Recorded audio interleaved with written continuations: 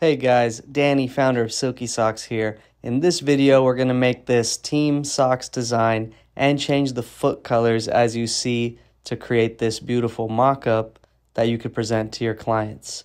So, are you ready for this design tutorial? Let's jump into it. First thing we're going to do is jump to silkysocks.com under templates and click Team Backgrounds for Socks. That's going to pull up a number of free background designs that we have available for you to download and use for any of your clients. Today we're going to choose the rain camo design, and we're going to go ahead and open it in Photoshop. We also have a PDF that you can open in Illustrator and other programs. This is what it looks like when you first open it. Now you can hide the sock image so you can focus more on your designs here. You actually want to hide it when you start redesigning the layout. So now we're going to remove the current logos and proceed to plugging in our client's logo for this job.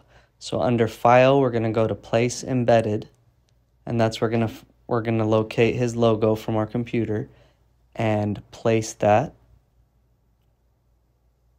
That should bring it in on top of your file as a separate layer. Then you go ahead and resize it and place it where you want it.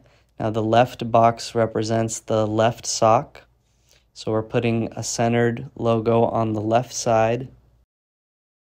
And we're duplicating the layer here to create another copy of it for the right side. So that way when we're sublimating a pair of socks, you can have a logo on both sides. Next, we are going to adjust the background color.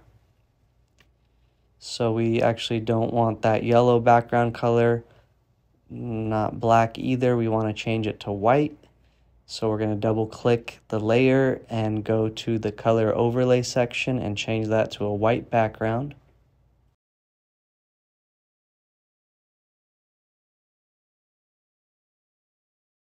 Now it's time to change the rain effects. So we call this design the rain camo because it's got all those raindrops on the top and bottom. And we're going to select some of them and start matching them up to our logo in different colors of the actual logo itself using the eyedropper tool.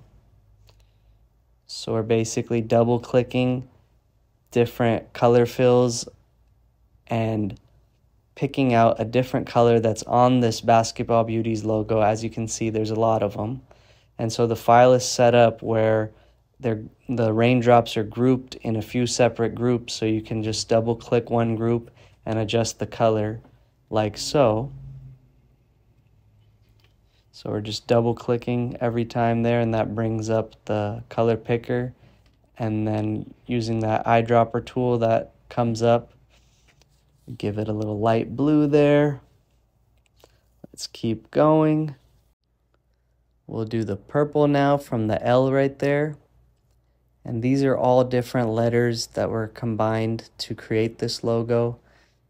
So for those that maybe don't know graphic design too well, choosing different fonts and different letters to combine a logo is a great way to design a logo. But anyways, we'll continue here, adjusting all the rain. Now that we've completed that, we want to make our Basketball Beauties logo stand out a little bit more on the white background. So we're going to double click the logo and give it a drop shadow. So you can do that by clicking drop shadow, and then you can play around with the levels here to give it more or less of a shadow.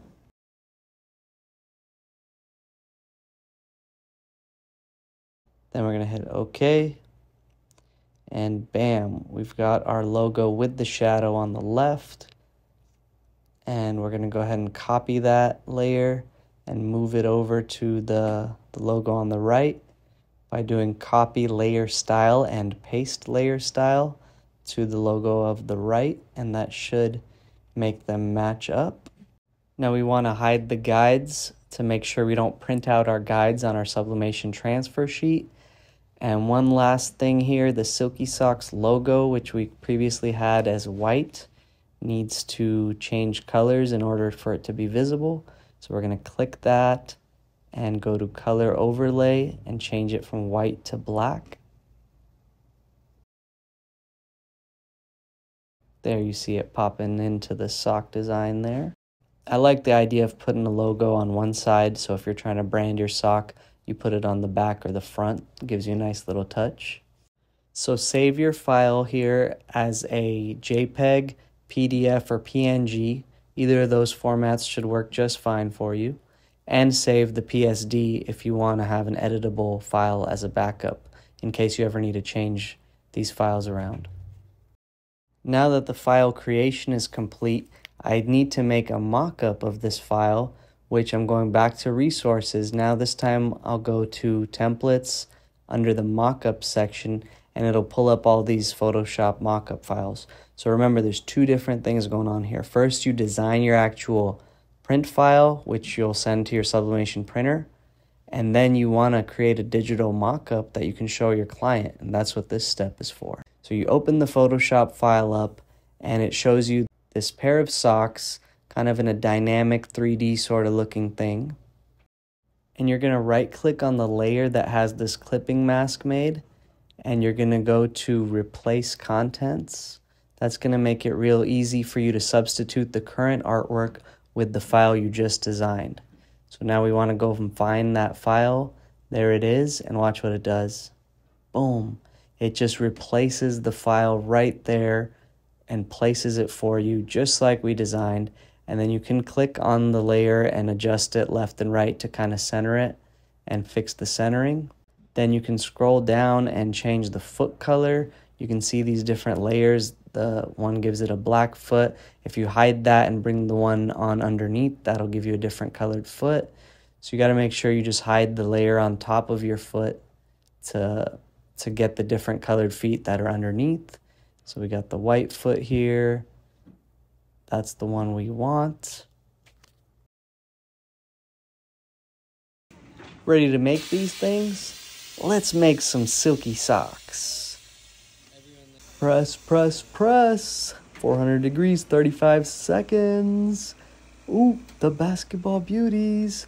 So yeah, I'm making some black socks here, even though we designed white socks, but this was the only footage I had available to show you guys.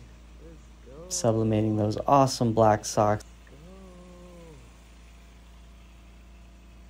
Here we go. I'm wearing the white socks here though, so I definitely had some footage of me wearing these things that we just designed. Hope you guys learned a little something from this tutorial. You can also check out our online design lab and Silky Socks mobile app. Those are two alternative ways to make mockups. Here is a preview look at the app, free to download on App Store and Google Play. And here's a look at the website. When I click Design Lab, I can choose from all of our products and design my own by clicking Design Now, and it loads there. Don't forget to subscribe to the channel and hit up silkysocks.com for all your sublimation blank needs for socks, t-shirts, underwear, and more apparel. And we can't wait to bless your feet and bless your business. I'll see you on the next video. Peace.